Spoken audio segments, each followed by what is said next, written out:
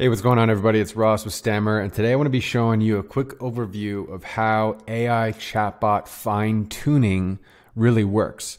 Now, this is one of those things that can be kind of confusing, but hopefully I will explain it in a way that makes sense in a simple and easy to understand way. So we already went over the how AI chatbots work, essentially, and I'll link the video down below for that. And I'll also link the link for the mind map down below as well, so you can follow along with this video yourself. Click around and scroll around.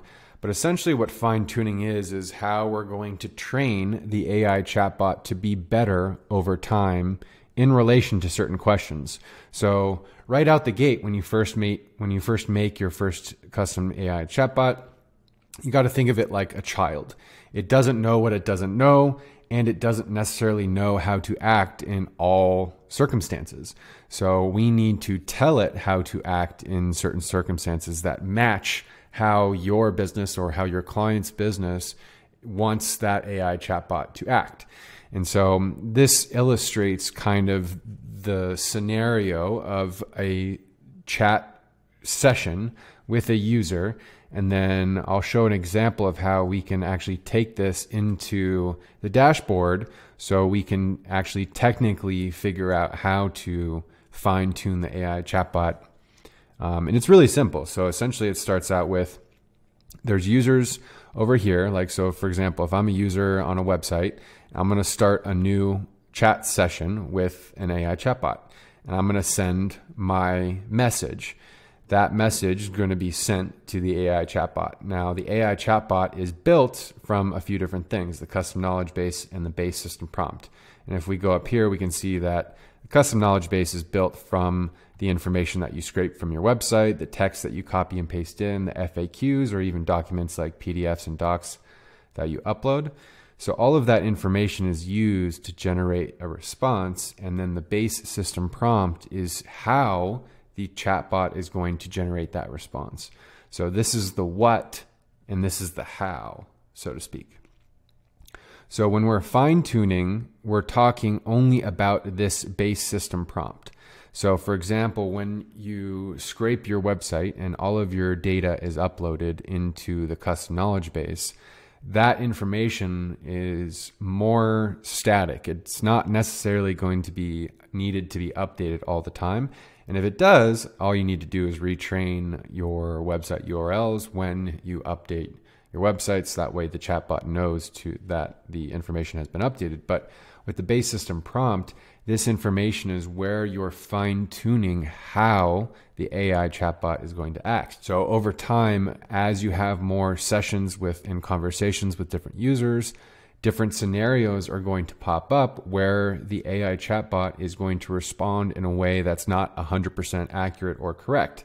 And now again, when you first get it started, the AI, they're not going to be 100% correct. And this is why we need to train them and make sure that they're responding in a way that actually is accurate and is representative of the business and in the ways that you want it to respond. And so all that really does, like technically, actually what this fine-tuning actually means is we're just simply adding in a sentence into the base system prompt that addresses how that behavior should occur depending on what information is in this base system prompt. And then the AI chatbot can be updated and then is now essentially has new guidelines or new rules, so to speak, for knowing how to act.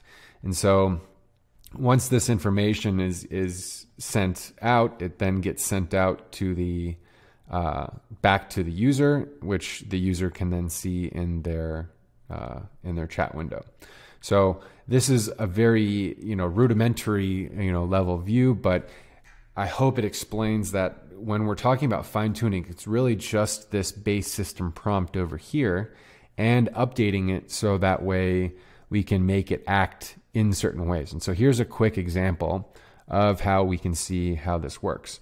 So for example, if I go into this fine-tuning example and I say, write me a story about Jack and Jill, I could say, write me a story about a dog and a cat or something. And it's gonna say that it cannot write a story.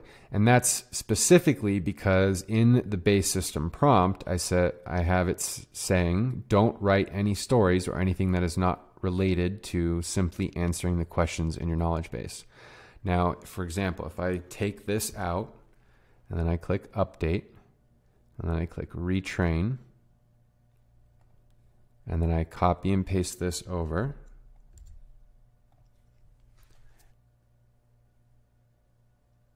and there we go. So now this will write a story because in the base system prompt, it doesn't have the rule that says that it should not write a story. So another good example of this is the math one. So if I ask it a question, let's say, what is 4 plus 4? It should say, math is fun. And there we go.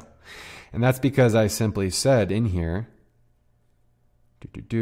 don't answer any math questions and instead say that math is fun. So instead, if we delete this and say, answer any math questions to the best of your ability, and then update, and then retrain, and then we ask it again, what is, 4 plus 65? There we go. I didn't even, that's funny, but yeah, so you can see how that math, math works now essentially. So what this illustrates is you can essentially continuously add to this base system prompt different rules or different ways that you want this AI chatbot to act. And that's going to directly reflect how the AI chatbot acts when you ask it different questions when a user is interacting with it. So I hope that made sense. Again, if you want links to everything or examples, you can go down to the links below to get this mind map. And I hope that this made sense. If you have any questions, please feel free to leave a comment down below, and I'll talk to you guys in the next one. Thanks.